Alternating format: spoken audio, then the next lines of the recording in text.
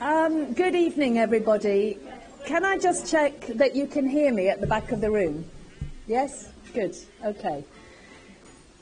Well, a very warm welcome here this evening. My name is Dorothy Miell. I'm the Head of College of Arts, Humanities and Social Sciences, and I'm very pleased to be the one that's... I seem to have music going on. Oh. I'm very pleased to be able to be here to introduce Professor Jonathan Wyatt this evening and to listen to his lecture. I think inaugurals are really special events. They're really interesting. I find it very interesting to hear in accessible and lay terms about all sorts of different topics that are researched across the college. But they're also special because they're part of a celebration of, in Jonathan's case, a promotion to a personal chair. And amongst the audience, we have this really diverse group of people from Jonathan's family, and a very warm welcome to you, old friends, staff, both current and former colleagues from both inside the university, especially right across different subject areas, as well as from outside the university, from his current role and from a whole range of times in the past across his career.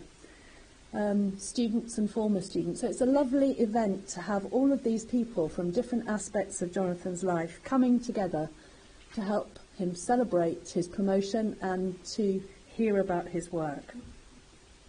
Now, given that there's such a diverse group, it's probably unsurprising that it's such a diverse group, given that Jonathan's career has all the way through shown a commitment to working across between academia and practice. And I'm sure you'll all enjoy the lecture, and then we'll have a reception afterwards just outside the lecture theatre, and you're all very, very welcome to stay for that and chat to Jonathan and old friends. So given that we've got this large range of people here, I don't think you'll all know the same range of things about Jonathan's work and career, so I just want to give a little bit of an overview. A very eclectic career, actually. So Jonathan began his studies with a first degree in English from the University of York, and then took a postgraduate teaching certificate and a master's in education from Newcastle University. And he did that master's while he was a part-time secondary school English teacher in Washington, County Durham.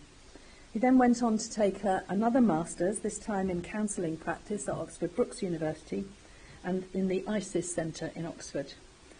Now, the ISIS Centre was the very first walk-in counselling service in the UK, so breaking ground as well as very eclectic. He did that master's part-time as well, alongside working for Oxfordshire's Youth Service. Jonathan then gained his Doctor of Education at the University of Bristol in 2009, which he again undertook part-time, bit of a theme here, this time alongside being Head of Professional Development at the University of Oxford, and he was working 1 day a week for the NHS as a counsellor in primary care. So Jonathan is clearly an accomplished multitasker, and we've seen that since he's arrived at Edinburgh too. In research terms, his doctoral thesis was entitled Between the Two, a Nomadic Inquiry into Collaborative Writing and Subjectivity, written with Ken Gale and supervised by Jane Speedy. Now, this was the first collaborative doctoral thesis in social sciences at Bristol, and it won an honourable mention in an international award. It also formed the basis of his first book, which was co-authored again with Ken Gale. Since then, he's co-authored 2 further books, as well as numerous articles and other publications, all taking forward his interests in collaborative writing, autoethnography and the experience of loss. And we're just about to see his first sole-authored book be published, called Therapy, Stand-Up and the Gesture of Writing, Towards Creative-relational Inquiry. So Jonathan joined us at the University of Edinburgh in 2013 and quite quickly afterwards became the head of counselling and psychotherapy.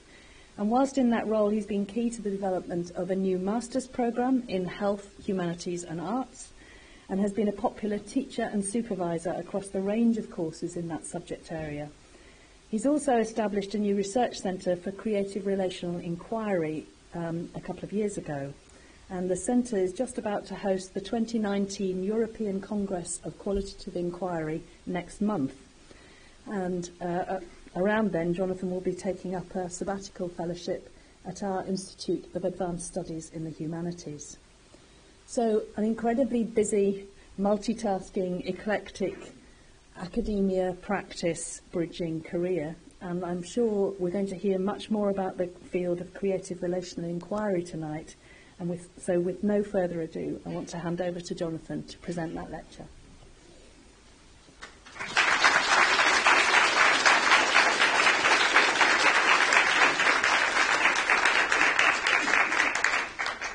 Thank you, Dorothy, for that introduction. I was really relaxed about this until about 10, 15 minutes ago, and now the terror's hit. Can you hear me at the back all right? Okay. When I was first thinking about this inaugural lecture, I conducted extensive research into what an inaugural lecture was.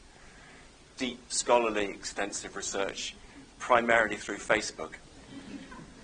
I had two thoughts that were offered to me through Facebook. One was that I should bear in mind the origins of the term inaugural, which was that it was to do with in the ancient world there was a ceremony to seek the approval of the gods for decisions made by humans. So there was a gathering, a ceremony to test out whether the gods were okay about it, whether the augurs were good. So thank you for being here as my gods. The other thought, which was very common from my Facebook consultation, was that I should do this as stand-up. As some of you know, I have well, Dorothy's mentioned the book. The book is about the connections between stand-up comedy and therapy and writing. So I've had a go at doing stand-up, not always successfully. And there's some really good reasons to not try to do this as stand-up. One is that, delightful though the business school lecture auditorium is, it is not the right setting for stand-up. We need a darkened room and a basement and noise. And the other thing we need is alcohol to start before we get started, both for you and for me, not waiting for us afterwards. The other reason why stand-up wouldn't work is that I'd only last 8 minutes, because that's the only material I've got. So you might be pleased about that, but I'm not going to do it as stand-up. So I want to speak to this question this evening about creative relational inquiry. What work does it do? The Centre for Creative Relational Inquiry that Dorothy mentioned was established just over a year ago. It still feels very new. And this slide tells you some of the ways in which we describe creative relational inquiry on the website. This is my one and only bullet-pointed slide, by the way. But a way of characterizing creative relational inquiry might be that it's research that is concerned and interested in, at its center, at its heart, with the relational, whether that's the focus of a research project being about relationships, or it's to do with, or it's to do with how the research that's conducted is paying attention to the research relationships, so that the researcher is, the researchers are present in the research and visible and explicit about where they're positioned, how they are in the research. It might also be research that is concerned with the relating between the research and the wider audience. It's also research that is interested in the process of relating and how relating changes us. The process of relating leading into the hyphen of creative relational inquiry is really important.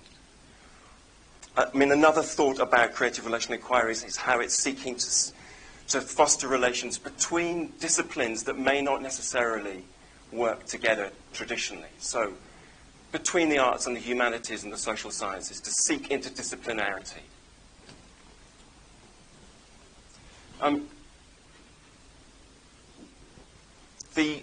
The work of setting up the centre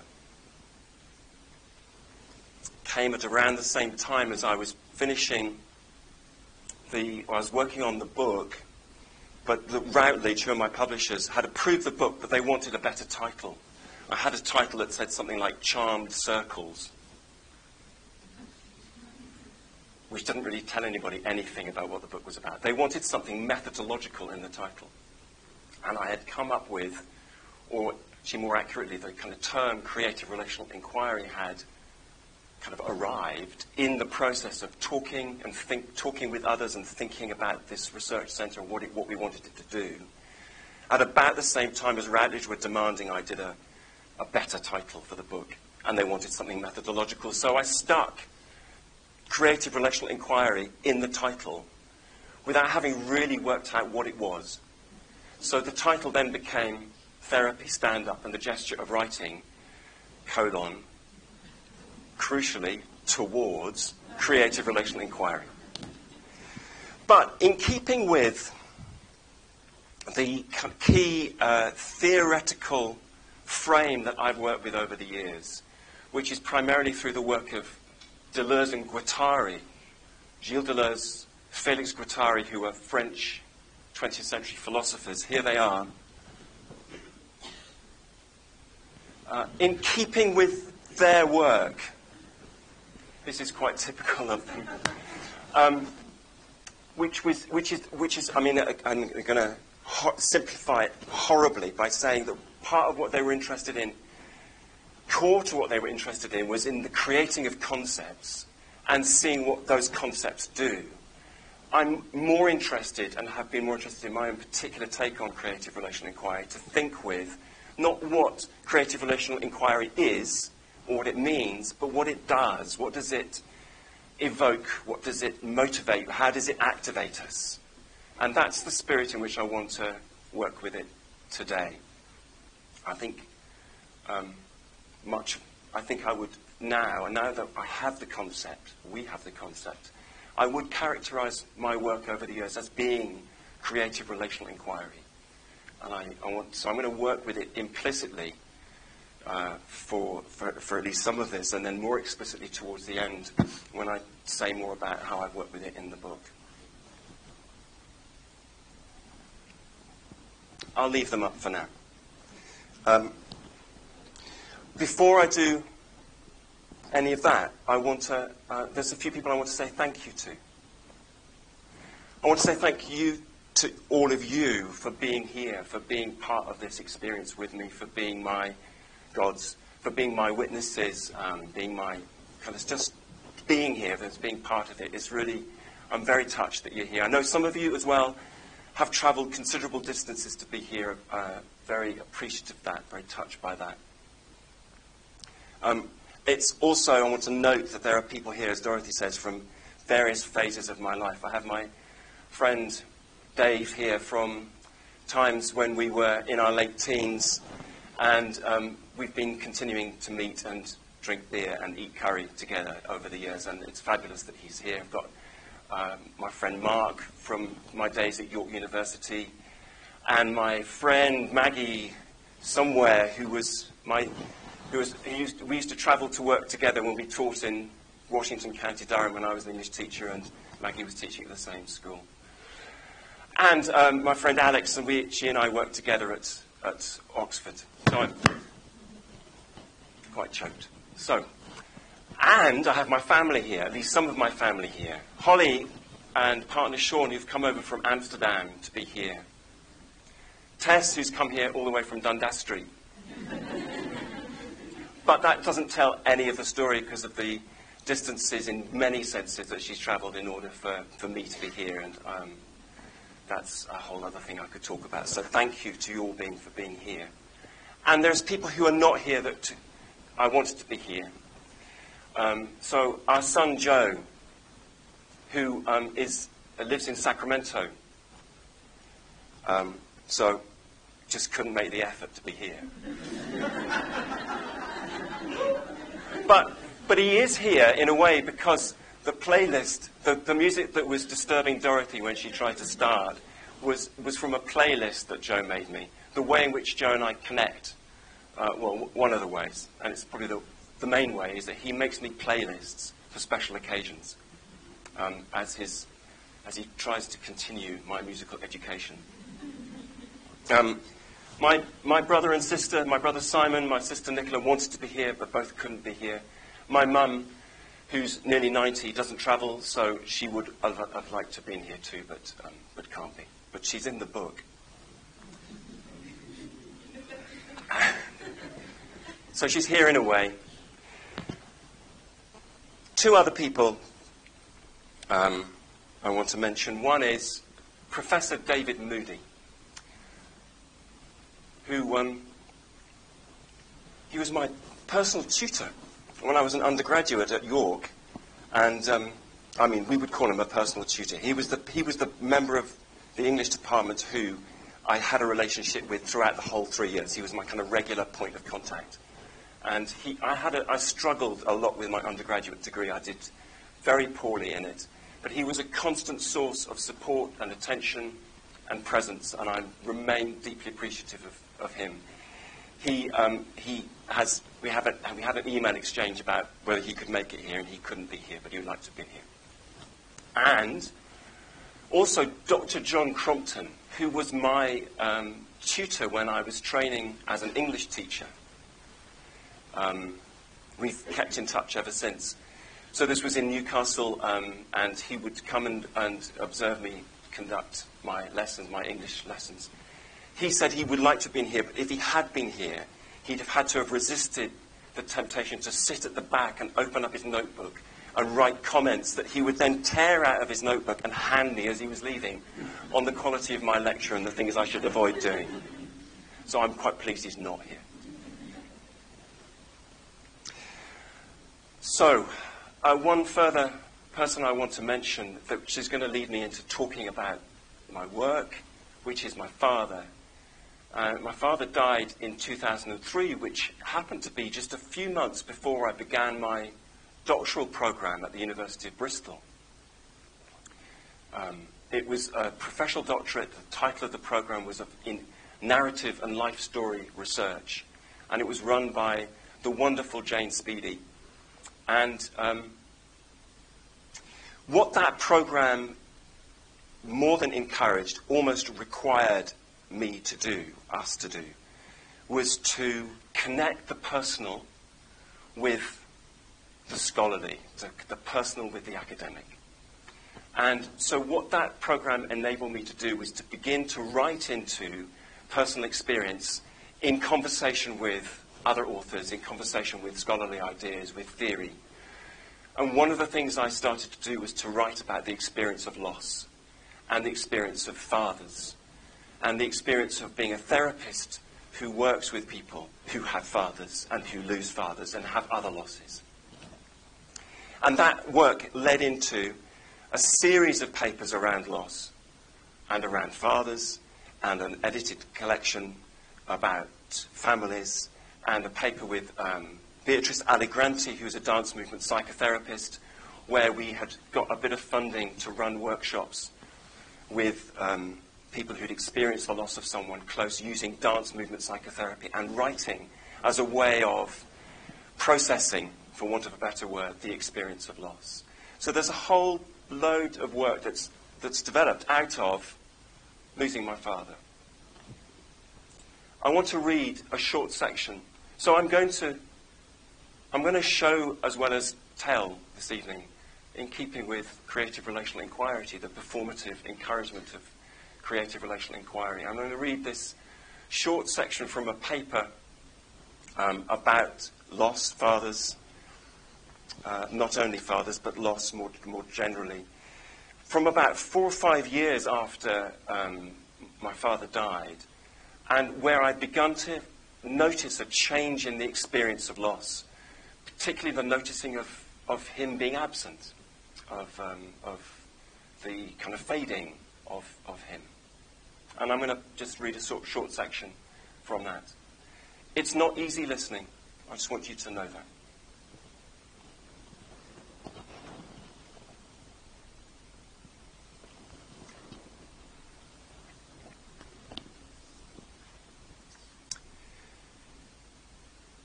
This is about my loss, and it folds in another's loss too. Deleuze and Guattari writes, "There are no individual statements, there never are. These remind me of my father, trimming the hedge. I stand on a low wall at the front of my house, carefully working with the wire hooked over my shoulder as he taught me. My father had one leg paralyzed from polio. The hedge that he would trim was much taller than mine, and he would balance unsteadily at the top of a stepladder. Mowing the lawn, I reluctantly plough the lines into the grass and remember how, without his walking stick, he would hop, skip, and jump after the speeding mower.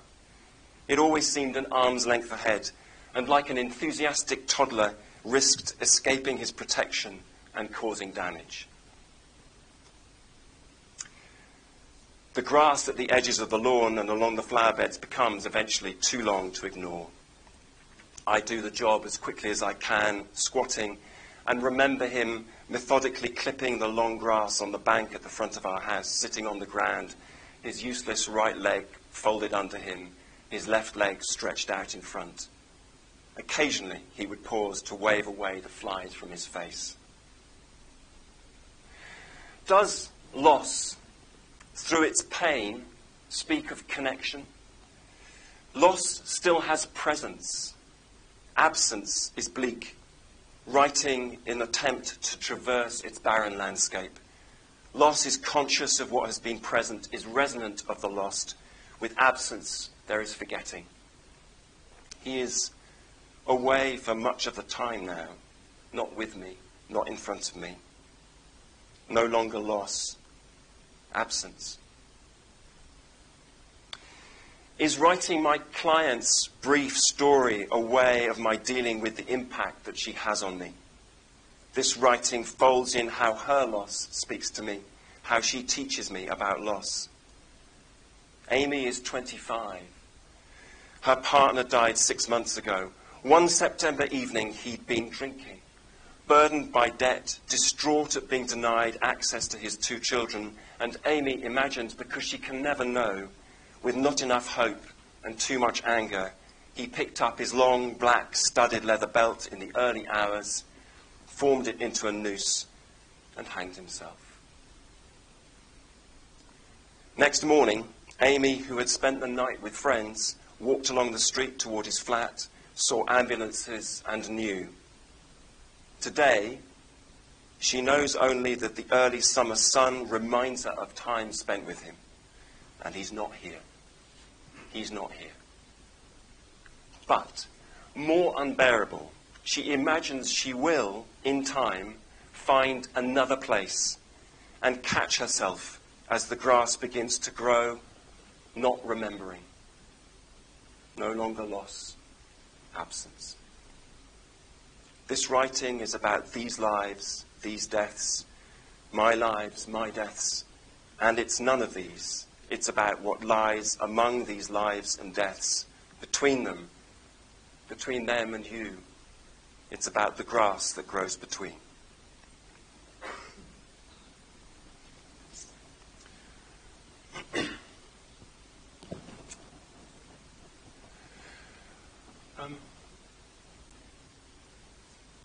So the work that I've done alongside that kind of work, well, actually it's not different in a way, but has been a kind of different branch of the work, has been collaborative writing. Dorothy mentioned this. And Jane Speedy was, as well as the director of this program at Bristol, she was the director of a research centre, the Narrative Inquiry Centre. And the Narrative Inquiry Centre and Jane's work has been at the forefront of thinking about and undertaking and nurturing collaborative writing as a way of doing scholarly work and as a way of thinking explicitly about the process of collaborative writing.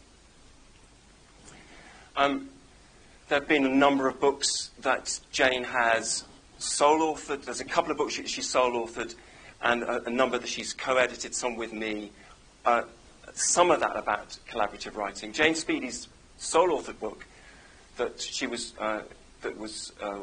very influential initially. Her first book was Narrative Inquiry in Psychotherapy, and then her second book is called Staring at the Park, which is a beautiful, artistic and poetic account of the experience of her stroke and its aftermath.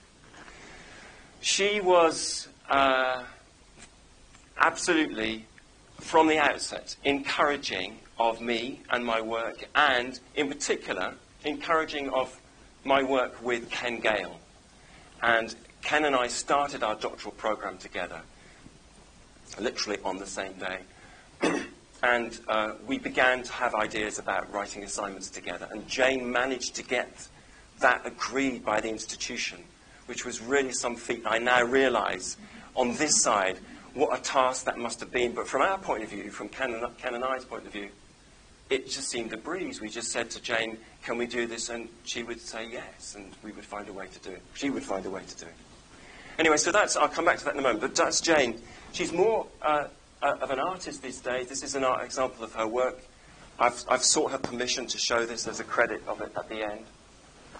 And I've mentioned Ken Gale. So this is Ken. Ken's at the University of Plymouth. He's an education scholar, but he's a philosophy of education scholar. This is him looking every inch the thoughtful, serious, Deleuzian philosophical scholar that he is.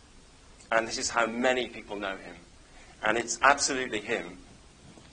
There's also this, which is the Ken that we're also familiar with, lively, effervescent. And he and I were allowed to write our collaborative writing book, thesis together, which became our book. The work that Ken and I did in that thesis, what we were interested in doing was putting Deleuze and Guattari's concepts to work, in particular in connection with thinking about what we mean by subjectivity, what we mean by the subject, about the person, the notion of, or at least thinking with the notion of the bounded individual humanist subject and disrupting that, which is what Deleuze and Guattari's philosophies do. They work much more with a dispersed sense of subjectivity, that we can never really think about ourselves as being individual, bounded human beings, but have it as a sense of the dispersal of subjectivity around and in between not just humans, but the other than human and the more than human. So our work in that thesis was beginning to do that, and we've continued to work together and write together. Not just the two of us, but we have been unashamedly promiscuous in collaborating with a number of other people, including performance studies scholars Tammy Spry, Ron Pelias, Larry Russell. We wrote a book together with them, and then with also another book with Suzanne Gannon and Bronwyn Davis in Australia, who, amongst other things, are Deleuze scholars.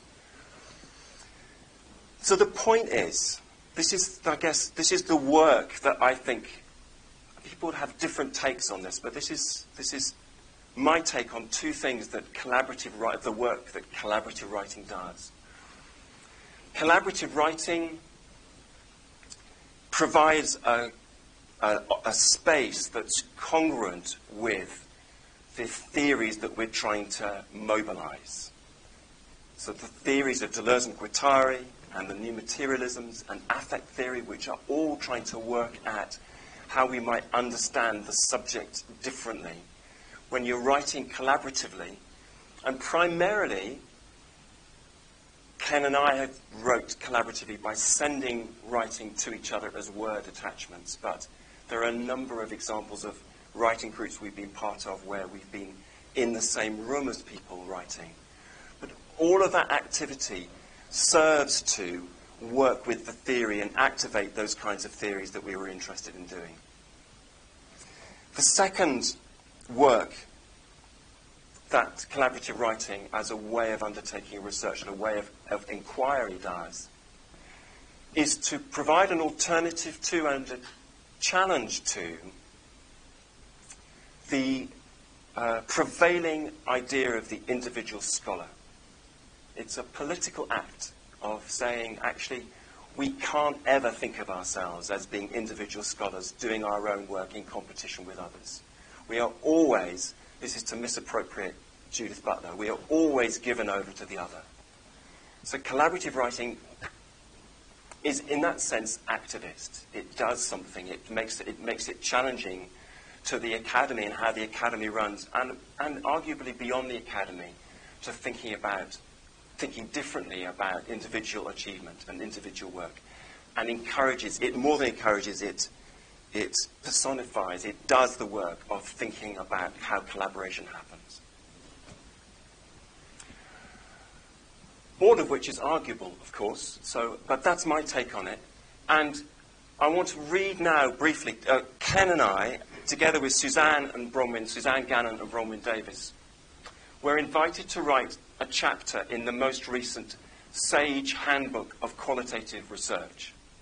The Sage Handbook of Qualitative Research is the qualitative research Bible that's produced every 5 years or so, edited by key figures in qualitative work, Norman Denzin and Ivona Lincoln.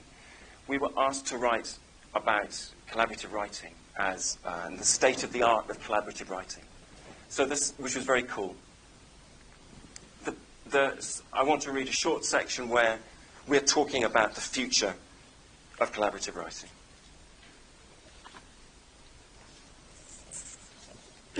I'll leave Ken on the screen. His happy face.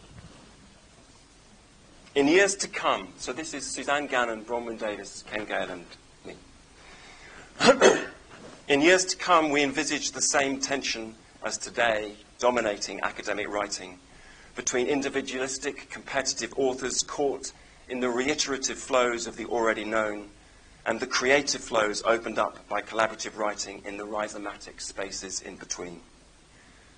The act of collaborative research and writing opens up movement of thought, the rupture, the escape from the already known, however small and inconsequential each escape may seem to be. Oppressive orders, while painful, cannot destroy creativity. Collaborative writing, in opening up the space in between, generates creative flows, opens up the possibilities of lines of flight. Lines of flight can always be re-territorialized, brought back into the fold of the dominant order. And so it's a continual process, a continual willingness to engage in a betrayal of the dominant order. What collaborative writing will become cannot be predicted. Should we pin down what it will become, we would have betrayed its generative force.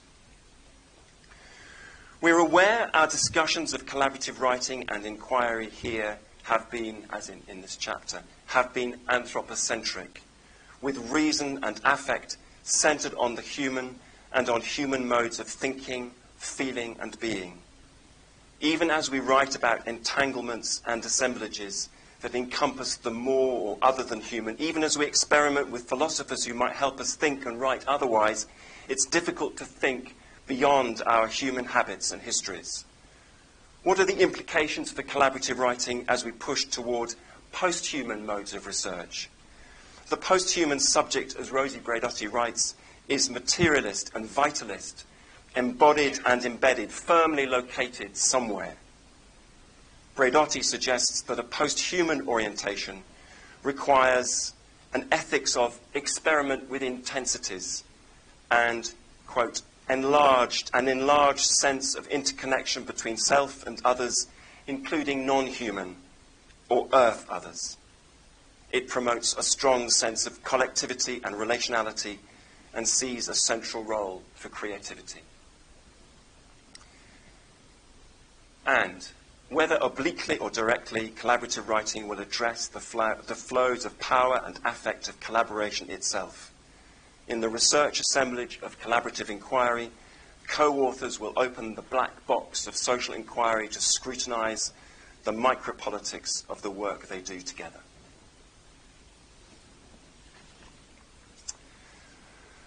So that's the creative relational work of collaborative writing.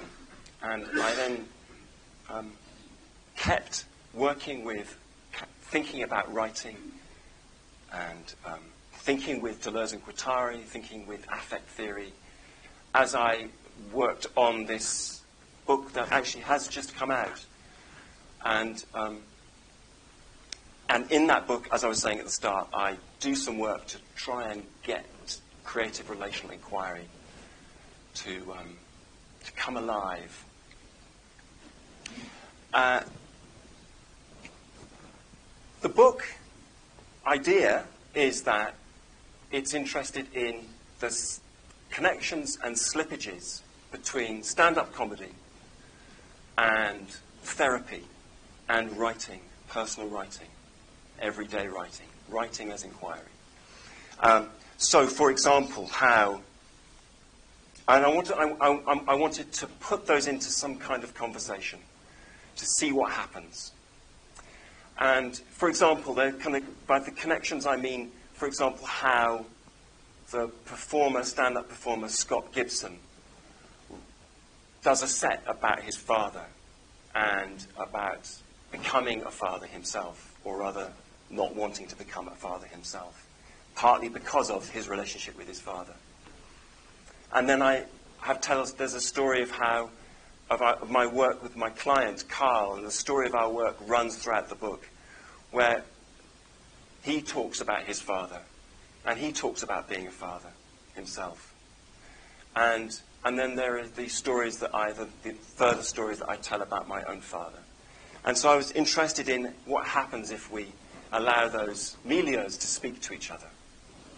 As I think with theory, to borrow Jackson and Matsai's phrase, as I think with theory, and in particular as I think with creative relational inquiry.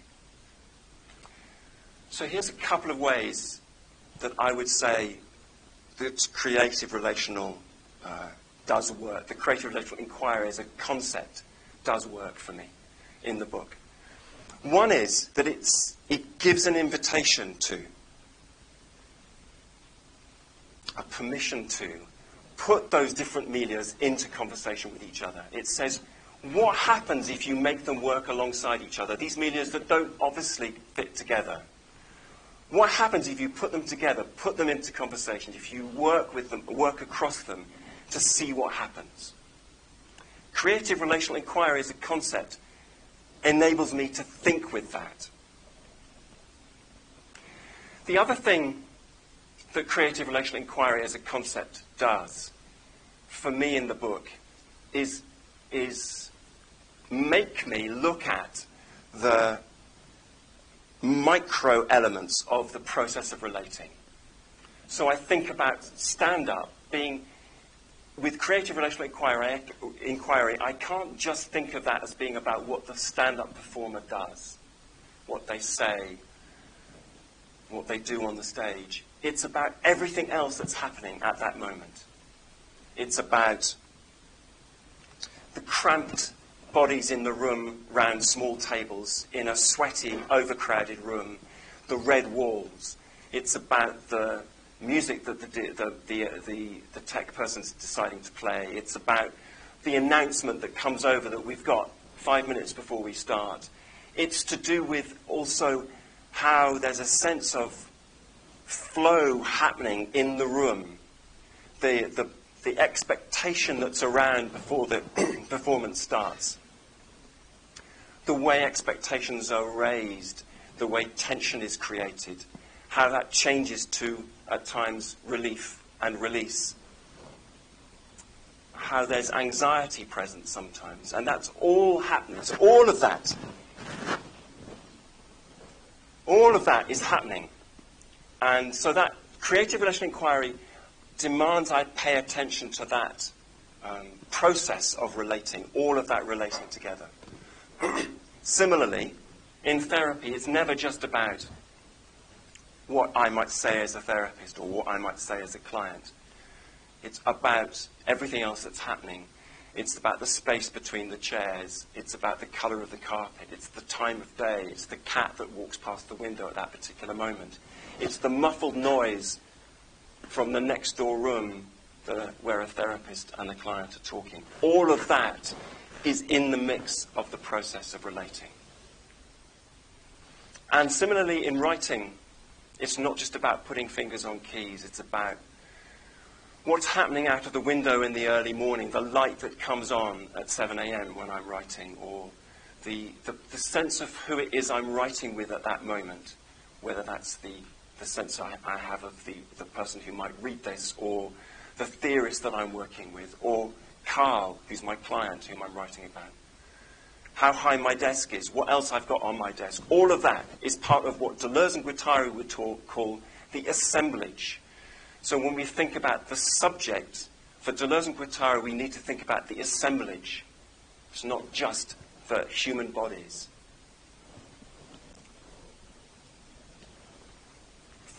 So I'm going to read. There's two ways in which creative relational inquiry as a concept does some work for me in the book. I'm going to read an abbreviated version of a chapter where I'm working with a story from the everyday of being at work and seeing my client Carl and being at a stand-up gig. And I'm working with this sense of flow and affect and assemblage in each of those different spaces.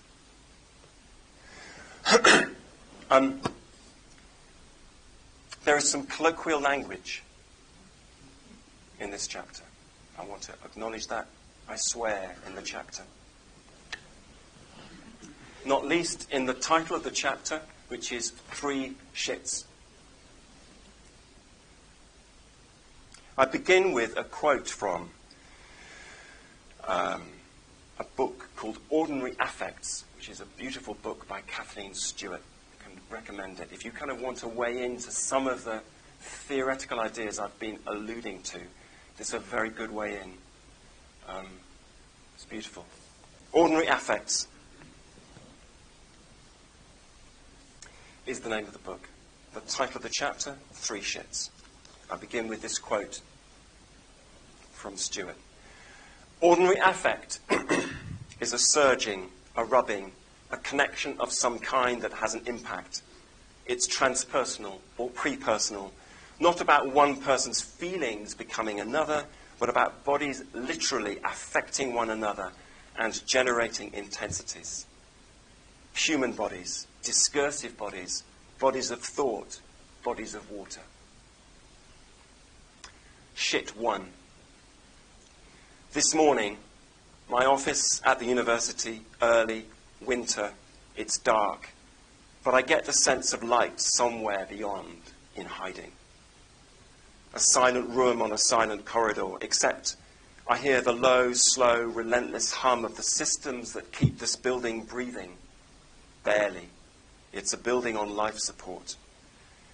It's difficult to make out, this hum, its specifics. Yeah, that one. Hear it? There. Distant.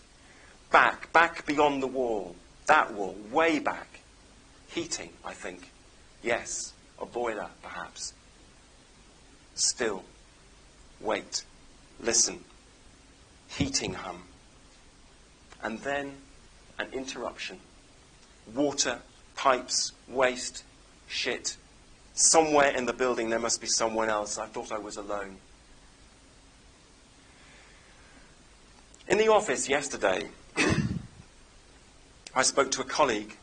She apologized. She didn't need to, but she did. There's too much to do, she says. Whatever she does, she's always behind. She will keep going, and then take leave, and on the first weekend, get sick. Sick like the others who are not here, because they've been made ill. I tell her, please don't worry. I understand. And I know as I say it, that understanding, such as it is impotent. This is a sick building. Shit seeps from the pipes into the walls and through the floors, creeps through the cracks and the corners into our lives and into our bodies. I feel alone. The corridor is empty and dark. My neighbours' offices are empty and dark.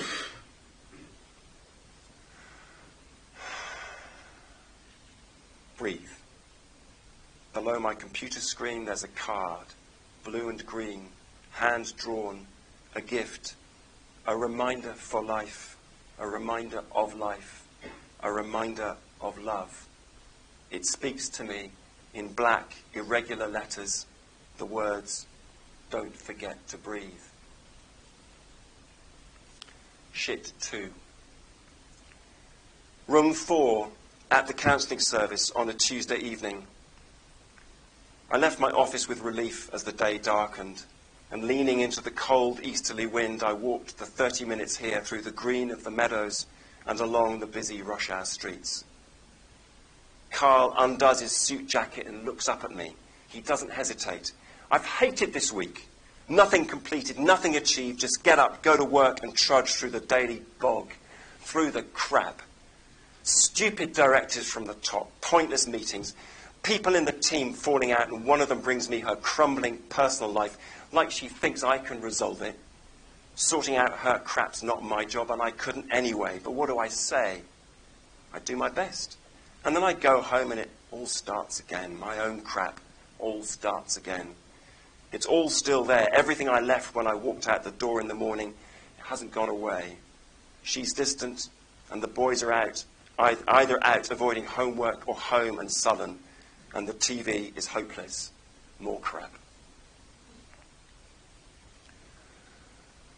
There are many possible responses I could make to this. Most would be harmless, at least. Most would enable us to take what he said and work with it. I could ask him, for example, to say more about the specifics. I could inquire into the details of, say, his colleagues' difficulties, wondering as I ask if they have echoes of his own, or the particulars of the interactions at home. Or I could just nod. I could do the cliched therapist thing, go, uh-huh. I could do nothing. I could wait.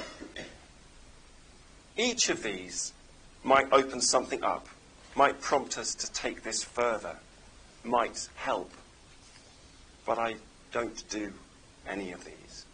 Instead, when he ends with, "And the TV is hopeless, more crap," I say, "That's a lot of crap."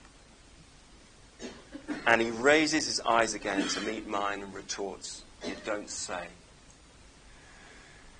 He doesn't look away. He doesn't smile. There's no warmth in his sarcasm. It was the wrong moment for me to offer something light. I misread him. I misread it. The this. What was happening just now? I misread us. The way he looked. The tone of his voice. As a therapist intervention following a client making himself vulnerable, "That's a lot of crap," did not rank amongst my best. I half smile. It's a weak move, but it is an acknowledgement, if nothing else. After a few seconds, he looks down, sits back, and brings his hands together on his lap. "It's too much," he says. "There's too much that can't be fixed out there, in all of it, work and home. It's not what I thought it would be like." "Yeah, I can see that," I say. "Nor this, here," he says. "This isn't what you thought it would be like?" I ask. "No, I didn't expect you to try to be funny." "No," I say. "I didn't expect you to compound my crap with your own, if crap can be compounded." Shit 3, Tuesday 24th of February, the Stand Comedy Club, York Place, Edinburgh.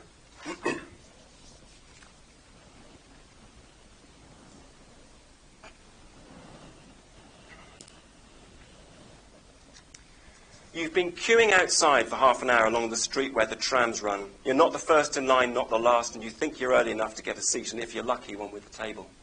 It's blowing a gale, and though your coat is thick, the chill cuts you between hood and face, and you don't chat to your mate, you just focus on trying to keep warm. The queue starts to move at last, and you head down the twisting black metal stairs to the club. It's in the basement, and it's low through the door, and you feel you have to stoop, though you don't. You owe your dues to the smiling member of staff with dyed red hair. It's just a £5 for tonight's show, and you've ordered your tickets online, so it's easy. You show your credit card and you're in. You pass another smiler on your left. She offers you a blue-yellow Bright Club badge with a duck. which you take. And there's the bar on your right. But you go straight to the spare table you've spotted because the bar can wait. And you and your friends sit, shed coats and scarves and gloves and fold them under your chair. And you see the sweets on the tables, and you know they're there to give you the sugar rush and make you more available for laughter. And you think, God, how manipulative. An hour later, you're on your third drink, and the sweets are all gone, what with you and your mate and the two girls in front of you with their backs to you, whose drinks are on your table, and who've been sharing the sweets. There's no seats left anywhere, and there's people behind you standing with their backs to the wall and their drinks on a shelf. There must be about 60 or 70 people in here, and it's tight, but you are never that good with numbers, and especially not after a few drinks and a load of sugar. And at last the lights dim, and you know it's been coming, what with the 5-minute warning they gave you, and the announcer with the big Scottish voice says, "Give a huge hand to your host for the evening, Jay Lafferty." And she's not what you're expecting. She's young and cute, and in a couple of paces from the door to the right, she's onto the stage. It's only about the size of your table, the stage, and she makes the room fill with her voice through the mic, and you already like her because she's relaxed and confident. She does the usual comedian thing of getting people to put up their hands and seeing who's from where and taking the piss out of the English and asking the ones who sat at the front where they're from and imitating their accents but she's kind and funny and everyone loves her. And she tells everyone about what Bright Club is about, as if they didn't know. It's academics doing stand-up about their research. And they're not professionals, so don't give them a hard time, she says. Give her a hard time instead if you must. And if you do, she'll fuck you over, so don't bother trying. Then she says to the guy at the front right at the end, "Okay, so you start the clapping. Do you think you can do that?" Which makes him laugh. "And then we'll go around the room," she says, as she sweeps her arm across like a wave, like a surge of laughter. "And we'll invite the first act on stage and give him a warm welcome. And I know you're going to love him. And he's going to make you laugh and think at the same time. Please welcome to the stage, Jonathan Wyatt, Therapy on a scale of 1 to 5. Sweep, sweep, sweep, clap, clap, clap, clap. A quiet grumble, building to almost a tune. As he comes out from the same door on the right, and he's carrying a teacup. Why a teacup? And he shuffles past a man with the longest legs you've ever seen, and then the woman behind the guy who started the clap, so to speak, and then the guy himself who started the clap, and then past Jay Lafferty, who stepped back to give him just enough room. And then he's on the stage, that tiny wooden stage, and he puts his cup on the table in front of him, where there are two people looking up and watching for what he's going to be like. And then he puts his right hand on the mic stand and his left on the mic. And he takes the mic from the stand and he lifts the stand and reaches it behind so it's out of the way. And he's wearing a flowery blue button-down shirt, like a shirt you wear when you're trying to be someone who performs stand-up. And he's in jeans and Converse boots that you can just make out between the heads of the two girls and the bushy-haired bloke and the bearded bald one right near the front. And he looks like he might be a bit nervous, but he's not shaking or anything. And then he says, "This isn't part of my set, but you might like to know that doing stand-up is a very good laxative."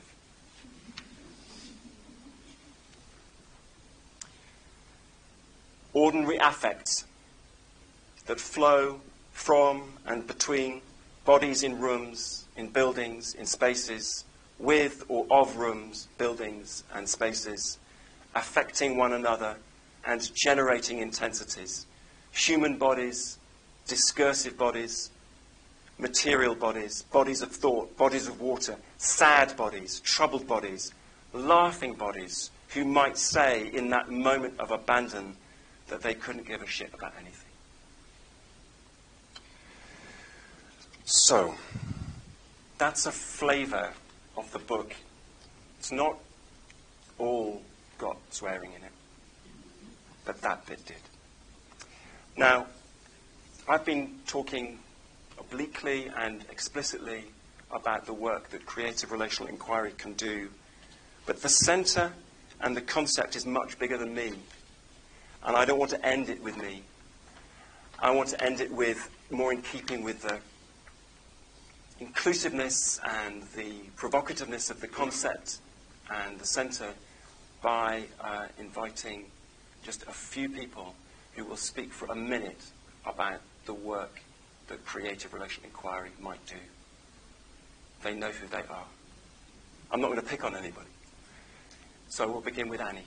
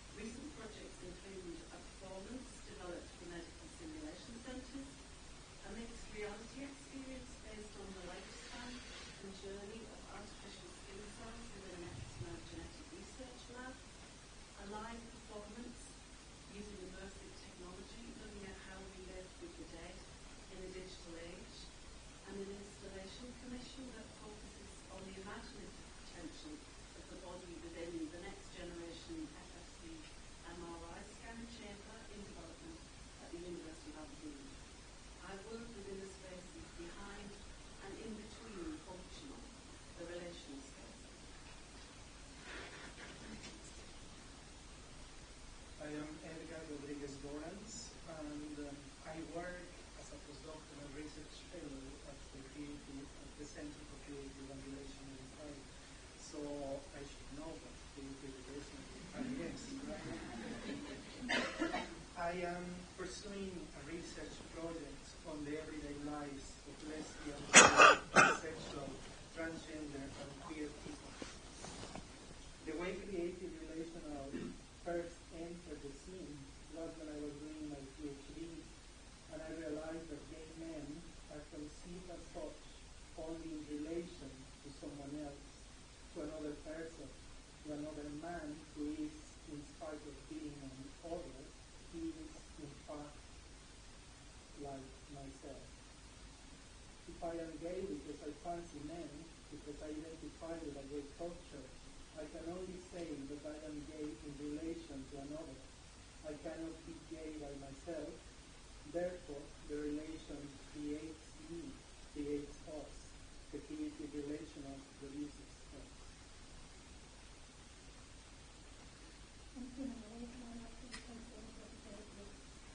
My feminist research grapples with the question of how to work with very real identity conflicts, while at the same time to voluntarily society of identity. Creative-relational inquiry speaks to the psychosis situation. It is based on the urban ways of working and the ways of doing. The concept openness and sensitivity to effective, theoretical, and the emergent, and its focus on process rather than outcome, makes creative-relational inquiry spacious and inclusive of the noble human, if the actual human is conceptualized as necessarily white, male, and irresistible. But I think what is particular and exceptional about Dorothy's concept is in so doing, it doesn't allow the sight of the personal, or the vulnerable, or the I, or the you, or the you to work. And possibly at times it speaks to all the non-human within the non-human. This means creative-relational inquiry both calls for and struggles work with something art, work, and doing, making the concept risky and not necessarily associated with work, but rather perhaps an enduring limit where there are unsteady collective inquiry and particular experience.